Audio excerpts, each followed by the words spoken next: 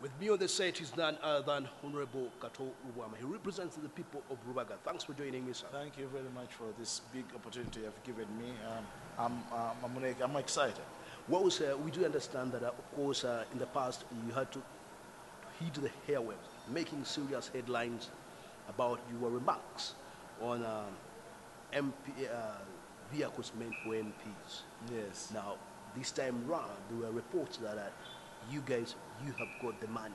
It's our right to get this money. All right, we are requiring it from the Constitution of Uganda, that the members of Parliament must be facilitated. But definitely, we haven't got the money yet.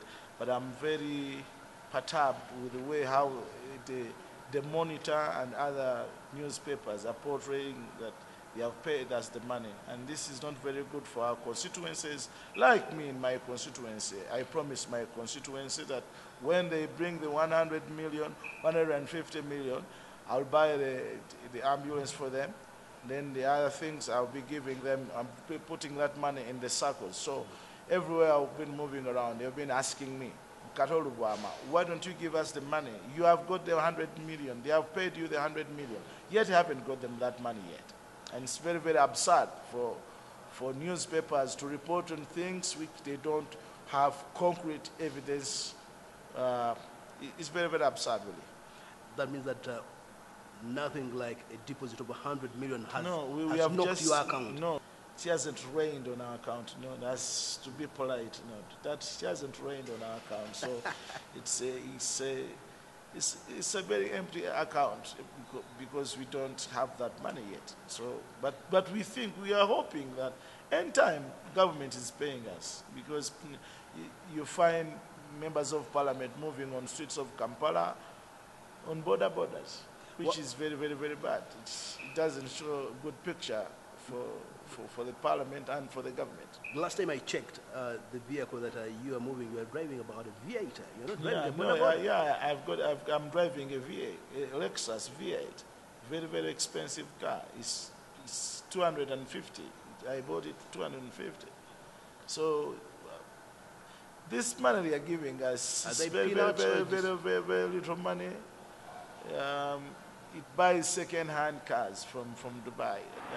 But I bought mine. It's in a very good condition, and I'm driving it. What would you need as Kato Lubwama to buy the vehicle that you want? No, I want to buy, I would like to buy a brand new car, which is 500 million. But the government, because we are very many, the government cannot afford that.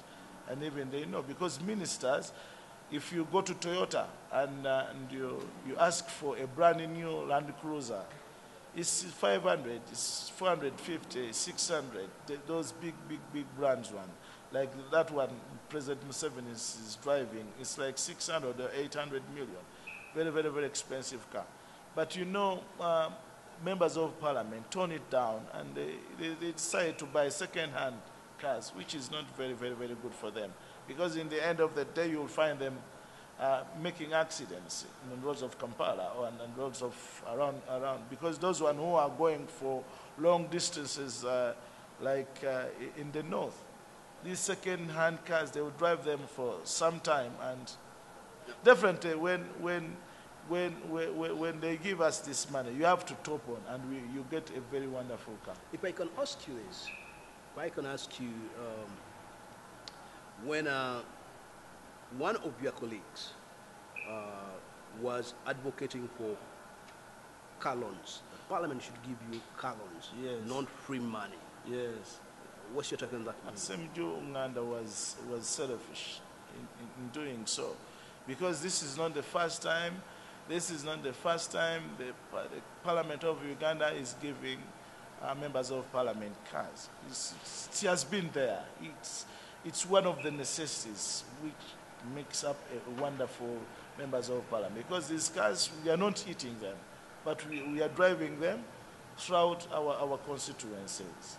So his remarks were not very, very, very, very good. He was not sincere, because when you look at him, he has been in the 9th Parliament, and he was driving that car, and he was not opposing it. Why now he's become so selfish to oppose to bring that emotion. I don't think it's very, very, very wonderful. But if again I can know from you, sincerely tell us, how much have you been promised by the Parliamentary Commission in regard to the cut? Because there are different stories. Others 100 million, others 150, others 200 million. No, I was the first person to propose to the Parliamentarian Commission that really, if you want, because this money is not enough, but we know the government doesn't have the money right now. But if you give us like 200 million, we can top of that money and we get good cars. That was my proposal. But people turn it around. The Kato Lubwama is very, very greedy. We know people are dying in Mulago. But members of parliament have been getting this money. So, but what, last parliament, it was 103 million shillings. Yes. But reports coming out is that it's likely to go up to 150. Others are talking about 200 million. No. Actually, it must be 200. But the last time I heard that the parliament is concentrating on 150. But this is not the first time the parliament is buying cars for the MPs of Uganda. It's not just only in Uganda. It's in Kenya. It's everywhere in the country. You go to Rwanda. They are buying. They are driving big cars of 500 million. For them, they don't give them the money. They are giving them the cars. So I think it's not. There's no reason for adulation. People shouting, the parliament's being paid a lot of money. No, this one is one of the things which requirements. The requirements, like somebody becoming a director of MTN, there are those requirements which they give him. Things he has to work for everything he's getting. Indeed, Honourable Kato Lubwama, we need to say that thanks for joining us on this interactive news segment where we discuss issues that affect the people.